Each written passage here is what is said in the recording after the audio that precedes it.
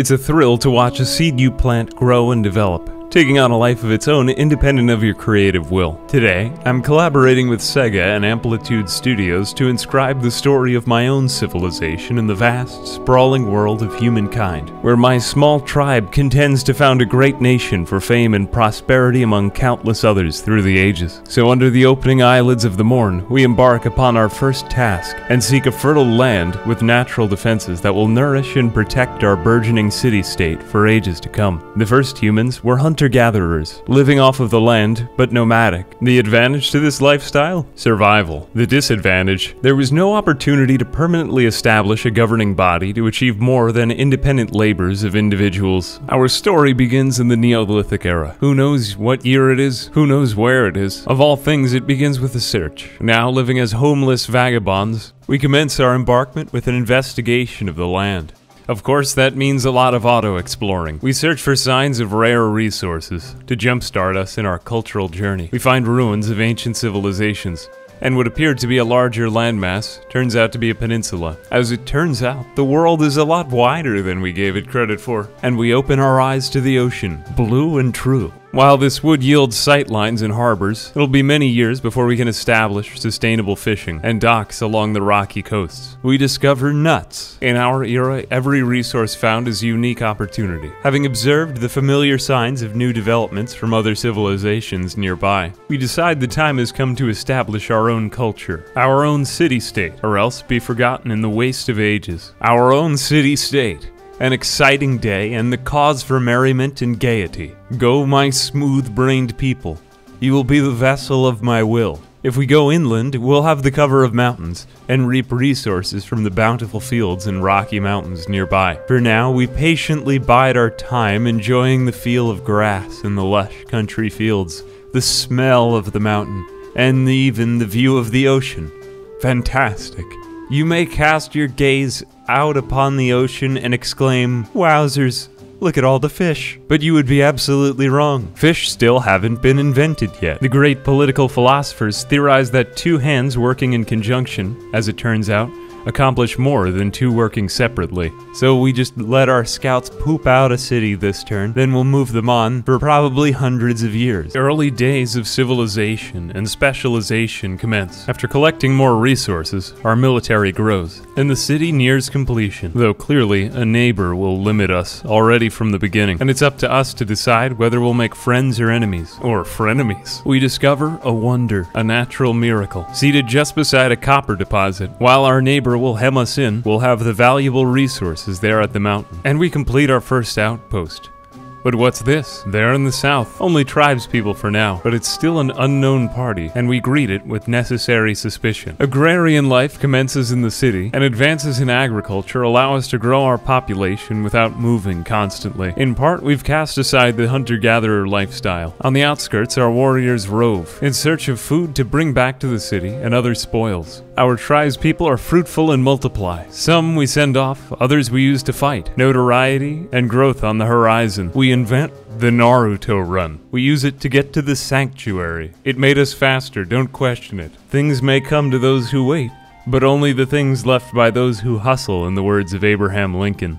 It seems there are other nearby tribes, but there's still a good hold of land we can take. Now, what a wider world we've entered after all. At last, we can set off our scouts to learn of our neighbors. Some of them have already found valuable resources, albeit they've chosen to live off in a frozen waste. Their lives are just garbage. Enemies enter our territory, trying to set up an outpost in our land. Lives are lost, but at the benefit of future nations. We are strong at home. While it may seem like a small win, the echoes of this victory will reverberate out into history and shower down blessings on our kin. We continue our run of pillaging, victorious. Now here we've found a land worth taking. Mercury, lead, all we'll need in the future. We have been ridiculously fruitful, slaying tens of woolly mammoths and keeping enemies out of domestic lands they would seek to call their own. With that, we've reached the ancient era, adopting the Egyptian culture for its productivity. I'll fit right in. Knowing we are destined to become an expansive people, stretching over many nations, we adopt polytheism as our system of faith. Memphis is founded. Oh, frabjous day! We immediately set out to build the pyramids in a forest beneath a mountain. Simultaneously, a new outpost will be founded just over the ridge at the head of the Nile. Research begins on a calendar to learn when we are. The Egyptians and the Olmecs, our neighbors to the south, are destined to be in a warlike tangle. We were destined to be enemies from the start. Support grows for a war with the Olmecs. Out-and-out disputes begin. Much is acknowledged, war support grows. The Harappans to our north propose a trade treaty. This will aid in our war against the Olmecs. Socially, we're impeccable. We use our insane charm. Glorious! Glorious! Let it be so. To woo the Harappan leader. Let us raise a glass. Pyramids for everyone. At last, we've researched a calendar. It's time to claim the pyramids of Giza. After all, we have already 2 pyramids. Kalu-Kalay. We have claimed the pyramids. But it will take a long-ass time. The year turns out to be 4797 before the Common Era. Our cities flourish and grow. Beasts are expelled. By this time, the Naruto run has proliferated. It is now ubiquitous throughout our society. A new city center appears at an extremely advantageous position. They are hidden in the mountains, on top of a ridge, and at the end of a river. An ideal strategic location, soon to be connected to our major city-state. Now it isn't we who live in the shadow of the Olmecs, but the Olmecs who live in the shadow of we. We meet Edgar Allan Poe, the Nubian leader, and improve our trade relations. Using my outrageous social skills, There will be consequences to this. and the sphere of our influence grows to Thebes. We expand down into the fertile plains for our farms, mostly through forced labor. More pyramids are constructed. The city expands further south, and since our civilization is already so industrious, we make it yet even more industrious. As it turns out, polluting massively with sawmills over all of the forests is the best way to build a civilization. We fight a bear and win.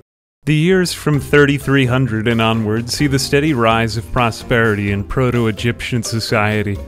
Architecturally, our society flourishes with ever more exceedingly elaborate, absurd buildings used to worship and house the dead. Exploration speeds in pace through the conscription of strong manly men. Yes, our nation is feminine, being lush and fertile, but also manly because of all the squares and straight lines utilized in our architectural patterns. Scholars and historians will discuss and even argue about the origins of our art style for years to come. We make our way to the ocean and whapow, we have a harbor. Amazing, right? Hundreds of years in the click of a button.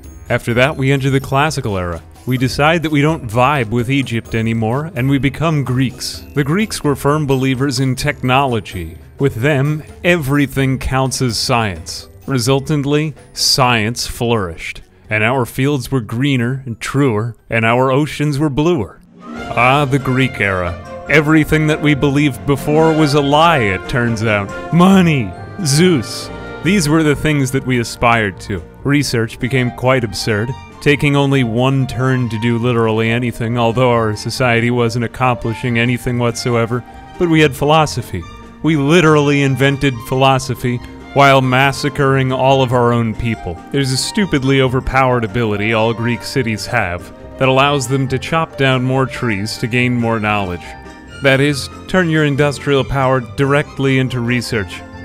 Want to learn how to create nukes? It's simple, really. Just chop down an entire forest, and the knowledge will be magically transmitted into your smooth brain.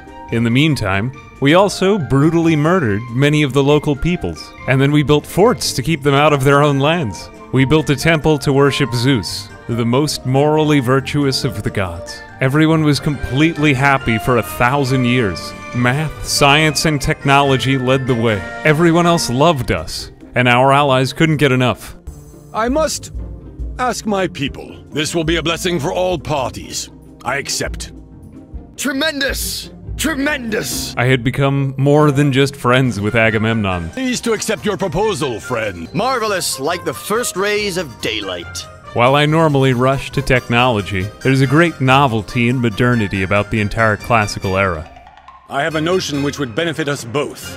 Between the years 1100 and 1000 BCE, we got a look at the wider world. We got around and were open to new experiences even. If it means harmony, I accede. You fascinate me. Certainly, there was the temptation to simply declare war on everyone else. But if you're like me, whenever you play a 4X game, most of your time is quietly spent twiddling your thumbs and researching, until eventually you develop nukes, while all your allies are still riding around on horseback. Ships! Ahoy, matey! Here we go, off onto the blue. The next step as a society was to explore what lay beyond our borders.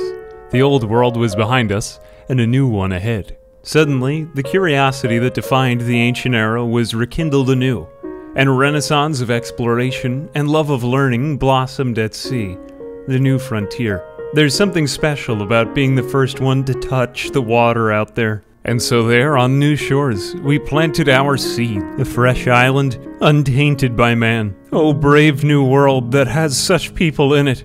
Who could say it better than old Bill, after all? With the age of maritime exploration to the new world in vogue around 600 BCE, and the advent of fighter jets and stealth bombers just around the corner, I began to feel a sense of, well, anachronism. History was all jumbled up. Some people were knights in shining armor fighting for King Arthur, while other people were shooting each other with assault rifles. As in all 4X games, my final task was decided: to cheese the AI until I could brutally declare war on all 9 of my neighbors simultaneously and launch surprise nuclear presents to them. So with one last swift motion, we readied ourselves for the age of Aquarius. Welcome to the future. 2,000 years have passed in between the last frame and this one. I am Lord of Korea. The Communist Korea. History doesn't always work out the way you intend it, does it? Well, no one's allowed to question it because I have a natural right to rule. Naturally, I still worship Zeus in 1465, and I forced all of Korea to worship Zeus. Wowzers! A major thanks to Sega and Amplitude Studios for sponsoring this. If you want to try it out yourself, go ahead and click the link down below. I'm Ambiguous Amphibian, and you're you, until we meet again next time.